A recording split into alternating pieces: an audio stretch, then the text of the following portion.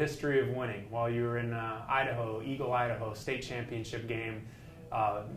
Game is on the line. You guys are lined up for a field goal, but you throw an audible, and at the end of it, go back to that play. Take us through that situation. Yeah, my coach, he called a certain play. We used black, and that was the audible that we used. And for me in the center and another guy on my team and the kicker to kind of be heads up for. And that means once the ball's snapped, I put it on the tee, and he takes 2 or 3 hard steps like he's going to kick it.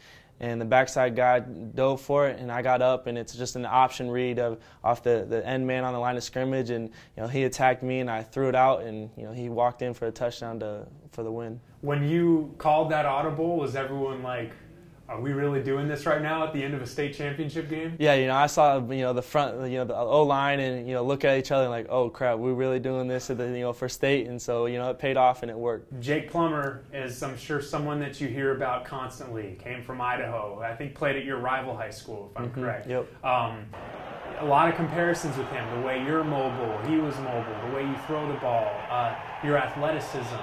When you hear things like that, growing up in an area where he was kind of a pseudo-legend, if you will, for what he was able to accomplish after he left Idaho, what does that mean to you? It was huge. I looked up to him when I was a kid, and guys that people would come up to me, "Hey man, you play basketball just like him. How you run the floor, how you shoot."